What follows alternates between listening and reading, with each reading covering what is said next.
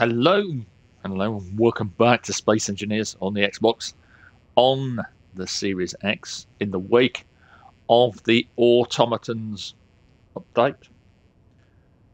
And this is a showcase for the DLC. That's right, you can pick this up, the Automatons pack, for $4.99 US, or £4.19 here in England. What do we get with it though? Well, there's quite a few things, and it is worth it, especially for people who like cosmetic touches to ships.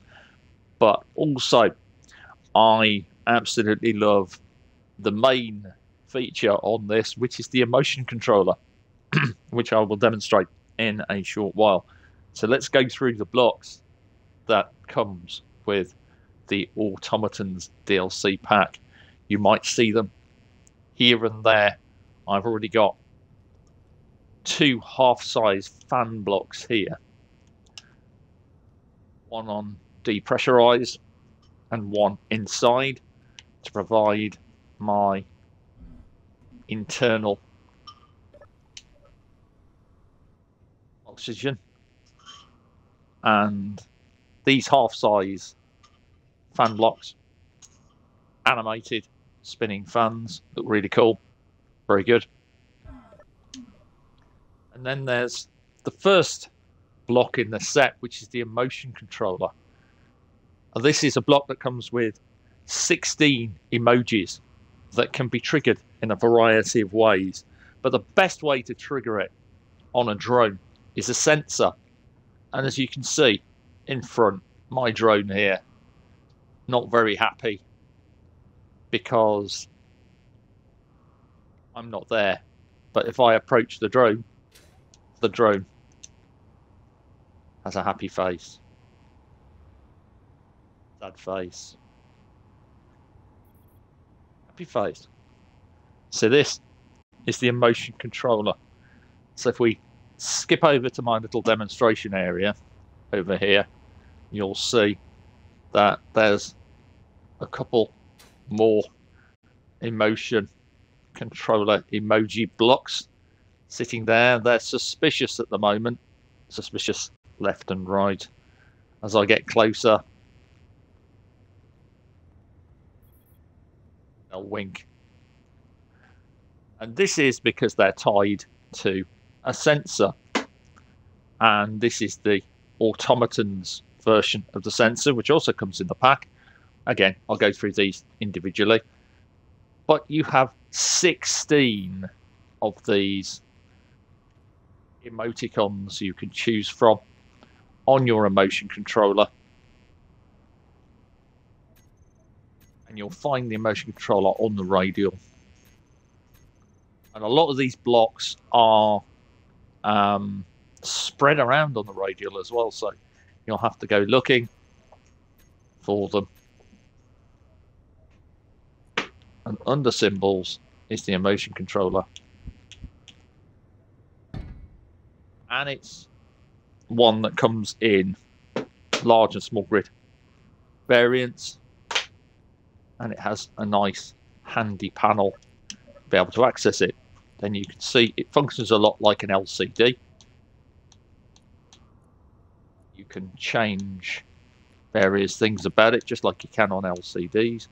But the most important thing about it is that on the emotion controller itself, you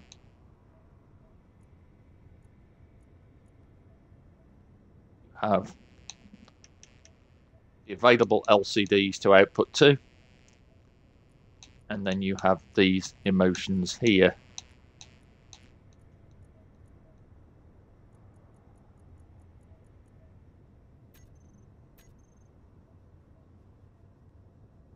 So, and then all you do to get it to change in this regard is set your sensor up so that your actions on the sensor,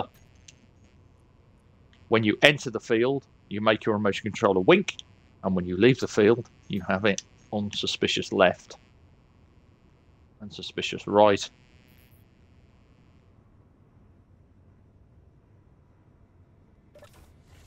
And that's the emotion controller. What else do we get with the Automatons DLC? Well, if we come over to this here, you'll see there's also the small grid emotion controller with another couple of setups. And we have saddle cockpits. At last we can make bikes with actual bike seating.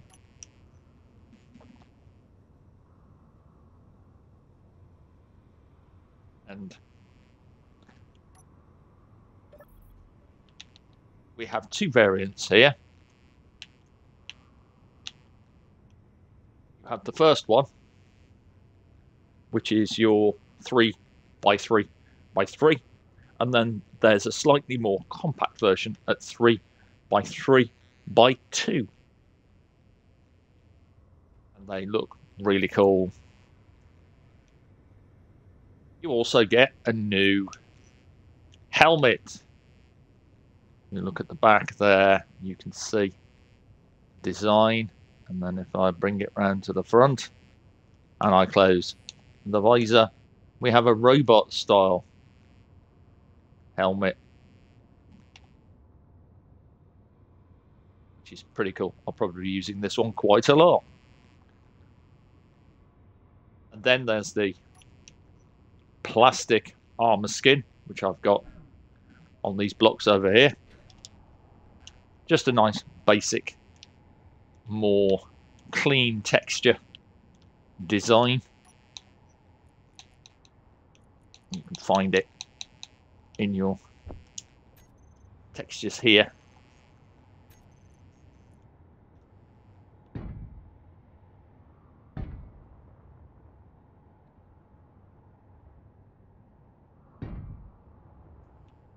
And it just gives you another skin to play with when you're designing your ships and bases.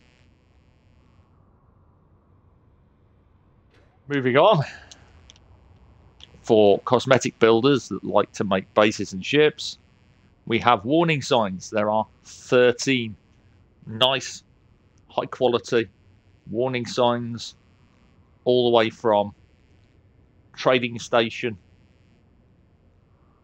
no access, safety first, storage area, caution, explosive danger, notice, authorized personnel only, airlock mechanism, 0G, construction site, no atmosphere beyond this point, landing area, ships and drones, medical rooms, and your hazardous environment. Nice designs, and also small grid as well. Safety first, storage area, authorized personnel only, trading station, and no access. Trespassers will be shot. Then we have two new cameras. They're functionally the same as the regular cameras, but they look out this direction, and they would be very useful for placing underside drones or atop turrets or atop a drone. You get them in small grid and you get them in large grid. Fun stuff. For anyone that likes to build bases and ships, we have angled interior wall A and B, and these are basically cosmetic blocks to give your interior walls a bit more pizzazz. And you'll find these tucked away in your decoration 1, under where you'll find all your other interiors. And you've got your angled interior wall A design, which you can have up that way, or you can have it that way. And the B design, same deal.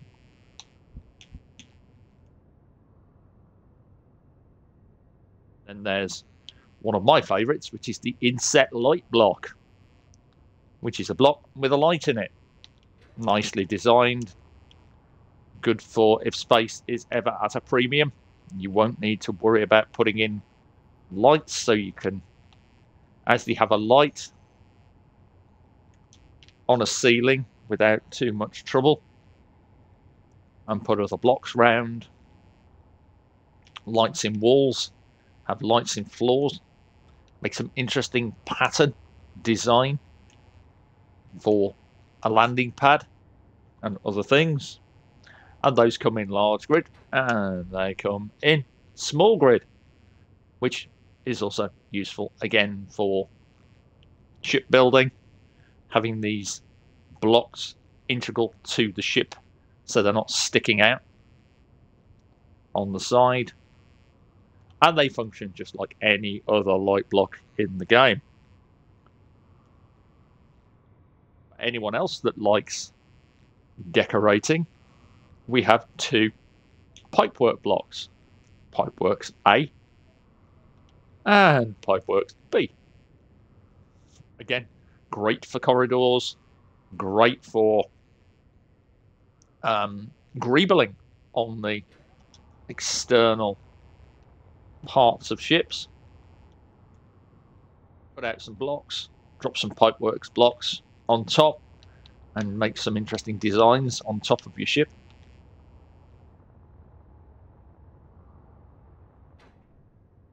Then, a few more of my favourites. We have 4 types of access panels. We have panel 1, which is the most functional of all the panels, because when you pop it, there is actually a terminal hidden behind it. Then another design here, panel 2, with some wiring, good for cosmetics. Panel 3, that one has a button behind it, which is really cool for a hidden little design.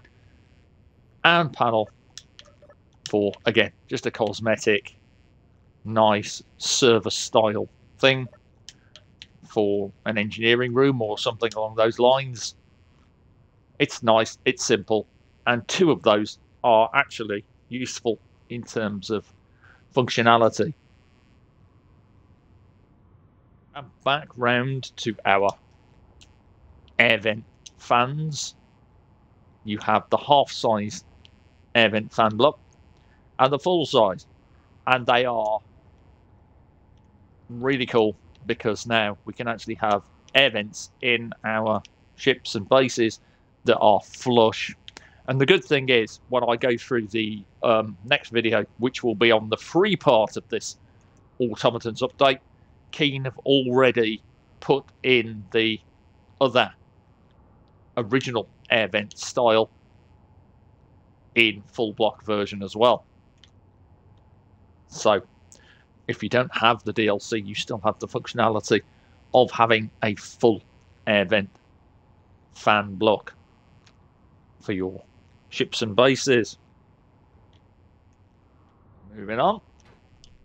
Not so useful for us on the Xbox unless we're on a dedicated server, is the Automaton programmable block. Although, again, very nice for that sort of cosmetic design for an engineering or computer area on a ship, even though we can't take advantage of it on our solo and hosted games.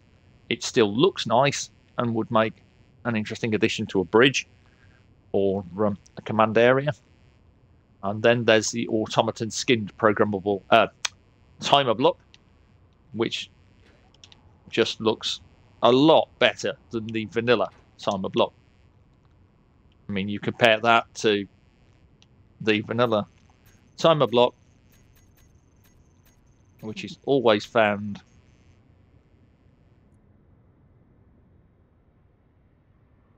at the top. I mean, compare and contrast. Yeah, that one, a lot more detail. You can put that up against a wall and it won't be as intrusive as that one. And finally, your last piece of the puzzle, or the last piece of content that you get, is a reskin of the sensor for automatons in large and small grid. And you can see the little arrows at the top make it a lot easier to place this one compared to the old sensor, which, as you know, is basically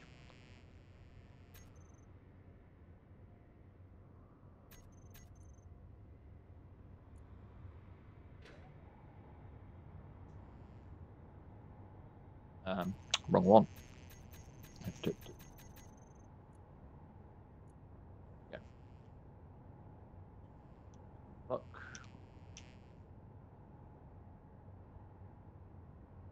Is this sensor here?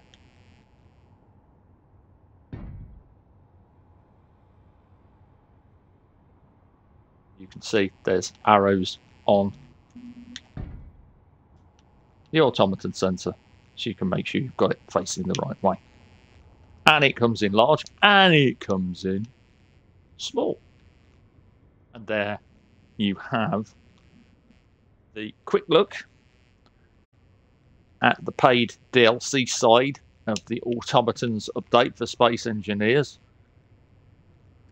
I will be going through the free update on another video, talking about the quality of life changes, some of the patch notes, and some of the features, and also briefly looking at the various things that come with it, including the blocks that allow us to make our drones far more interactive and far more interesting and far more functional and a lot easier to do.